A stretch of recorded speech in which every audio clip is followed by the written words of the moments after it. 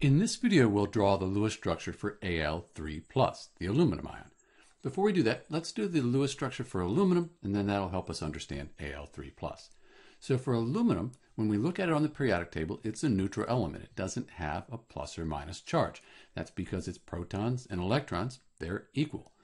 When we look at the electronic structure, we know that aluminum, that's in group 13, sometimes called 3A, has 3 valence electrons in its outer shell. And you can see that here.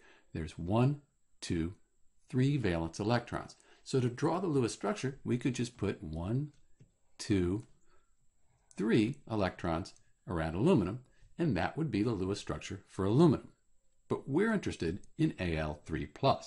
For Al3+, that 3+, that means we've lost 3 valence electrons. Electrons are negative, so you lose 3 electrons, you end up with a positive 3.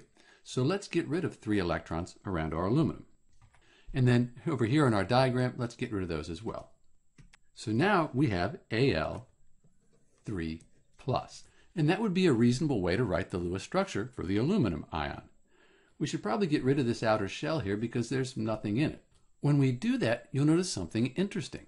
We've lost those 3 electrons, and we have 8 electrons in that highest energy level, or outer shell, right below this one here.